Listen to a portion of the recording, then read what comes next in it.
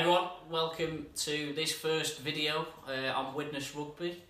I've been meaning to do this for a long while. Those of you who've seen the Love Rugby League videos and who follow me on Twitter, you'll know I do a hopeless job of disguise. Well, I never try and disguise that I am an ardent Widnes fan, so I thought, why not do a regular series on Widnes? And I go to all the games and stuff and some of the burning issues, so I thought it might be something that you guys want to watch. So please like, share and comment on the videos, and hopefully I can make this a regular theme. So I'm not quite going down the road of Arsenal fan TV. I don't think that'd be good for my career, but I'm definitely keen to do as much Widnes content as we can over the season and try and make a weekly video. So so for this first one, I thought it's a good time to talk about Widnes in terms of looking ahead to 2019. I think it's difficult to want to talk about 2018 after the relegation, so I thought it might be a good opportunity to go through the squad and get some thoughts off people as well. I think we're all disappointed, I think, really, that there's no coach in place as yet. We don't know. I mean, it's very difficult to know exactly what's going on. I mean, of course, in sort of the field of work that I do, that you hear murmurs and you hear things all the time, but I've still not heard anything concrete in terms of who the new coach will be. I'd like to have thought they probably would have got it sorted by now, but it's one of those things. So I think you'd like to think that something's going to happen soon, because pre-season training should be starting pretty soon. So I think that's a priority. I think the club maybe, that should really be a priority. I think that would ease a lot of fan concerns if a coach was appointed. Regardless of that, the squad's coming together okay for next season. What we're up to now, about 23-24, so Jordan Johnston's being announced just before I was filming this. I think JJ's really good at retention. He didn't play as much last season, he had a few injuries, but I thought he was really good in 2017. I thought he was a real... I thought he almost became quite a key player for Widnes, which for someone of his age was quite impressive. I know Widnes haven't been great on the field in Super League for the past 2 seasons, but I did think JJ played above his, above expectations, and hopefully he'll be able to link in well with Liam Hood, who will surely be the first choice hooker. I think Widnes have done pretty well there in terms of covering the hooker positions, especially with losing. Last season there was 4. Jeremiah White and Danny Walker, who's gone. The Danny Walker one's interesting, of course. You'd like to have kept him, a product of the club's academy, and probably the most high-profile, I guess, product of the Widnes Academy in recent years, just because of those sort of standout moments he had against Warrington and against St Helens. I think it was inevitable, really, when Widnes got relegated, that he'd go. You can't blame the lad for wanting to play in Super League, and certainly the way things are at the moment, there's no guarantee that, whereas perhaps 10-15 years ago the relegated team was always favourite to come back up, it's not necessarily the case anymore, especially with Toronto still in the Championship as well. So of course losing Danny Walker was disappointing. I suppose losing Matt Whitley disappointing as well. I think Whitley's obviously probably been the most successful academy product of Widnes in terms of the number of games he's played and the way he's established. He's grabbed the first team jersey and established himself, but I think he struggled a lot over the back end of last season. He was playing in the centres, which I don't think is the place for him. He's a bit of a strange one, Whitley. It'd be really interesting to see what Catalan do, because I feel like he's not quite quick enough to be a back, but he's maybe on the small side to be a forward. So it'd be interesting to see whether Catalan do any conditioning with him over the close season, and see how he goes. But I think it's great. I mean, as much as it's bad for Widnes to lose them players, it's a sort of great rap for the academy that the 2 more players are going to be regular Super League players next season. So while we're on, we'll run through the list of players at the moment, and I'll sort of give a few opinions as I go through. Wellington Albert, a bit of a surprise, I think. I was quite surprised actually that he was retained, not because I don't think he's a good player and a Championship. I think he's more suited to Championship than he ever was at Super League, but it's surprising that someone who was apparently so out of favour has managed to get a 2-year deal. So a bit of a strange one. Does that point towards, was there a little bit of disharmony amongst the coaching staff and the players, or whatever? And I've seen a few comments. Certainly Reece Ambry was another one where I thought it was disgusting, really, the way he was sort of phased out for someone who's given that service to the club and being very successful, or certainly being one of the club's probably top 3 players for the last 6-7 years. I thought the way he's been treated, not being great, but yeah, Albert's there. Replacing Hanbury presumably at fullback will be Oliver Ashaw-Bott. I'm still a bit wary about his durability.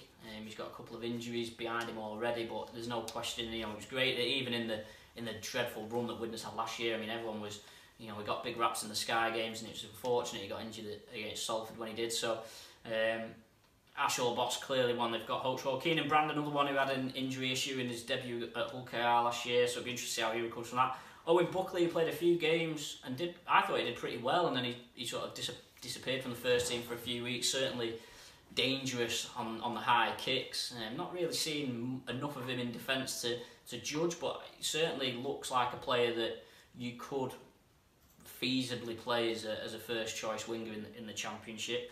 Hep Cahill, of course, was retained as captain, and that's a great appointment for me. I mean, the thing is with Hep Cahill is he'll run through a brick wall, so it makes it a lot easier for those around him to want to do the same because they see him do it. So he's a great leader. I think Hep is a really nice guy as well. I think the issue, of course, with Cahill is just keeping him fit, but I think if Widnes can get 20 games out of him next season, I think that'll be a fair return. The Chapel twins stayed. I think both of them have got something to offer.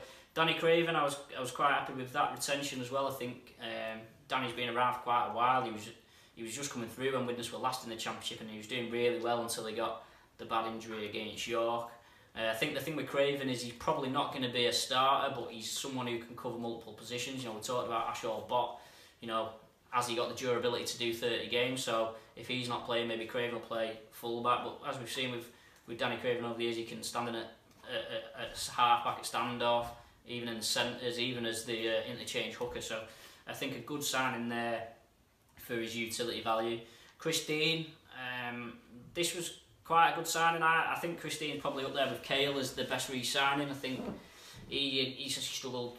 He's had 2 unfortunate injuries, but I think if you look at his career, and certainly even in 2016 when Widnes started the season really well, Chris Dean was a very big part of that. So I think he'll be a good standard player at the top end of the Championship. Joe Edge, young fullbacks, return from Warrington. Owen Farnworth, young prop, he's contracted to 2021. I like Owen. I've only seen him a handful of times, and I thought he's been a bit unlucky not to get a bit more exposure to the first team, because he played against Leeds, I think was his debut away, and I thought he was really good, and for whatever reason he's not had many more look-ins, so it'd be good to see a bit more of him. Sam Freeman, a winger. Tom Gilmore's being retained. Interesting one for Tom because he's not quite grasped that opportunity. He's had the sort of number 7 shirt given to him for the past 2 seasons, and he's still not established himself.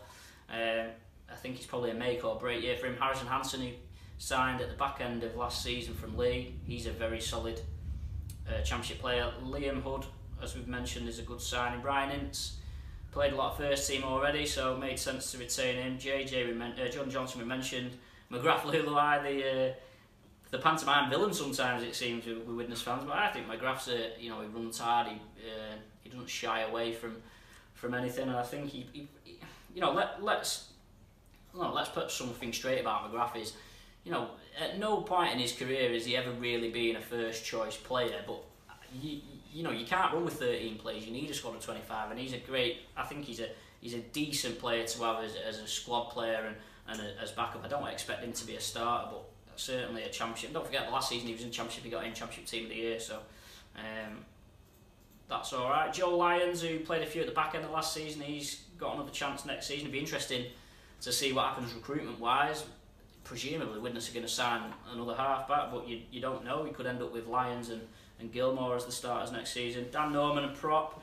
Lloyd Roby, a winger who's had a couple of first team games. Adam Tangata, who's, along with Liam Hood, the only signing so far from Halifax. Certainly the video clips we've seen of Tangata paint him out to be really good, and I think a lot of people, most of the people you speak to, have got a high opinion of him. And then to finish that off, you've got Brad Walker and Liam Walsh, 2 more academy products who are committed to 2021. I think both of these players these are probably 2 of the players that Widnes have got the highest hopes for. They've both been around the England academy setup, and this might be the year now that they can break through. And then Sam Wilde rounds up that list. just to finish off then, we're still waiting on Krishnaninu to see whether he comes back, and Anthony Gelling, of course.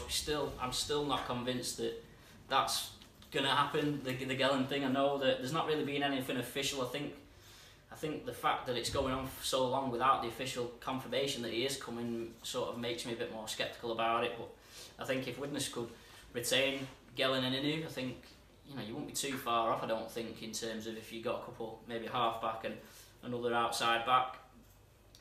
But we'll see.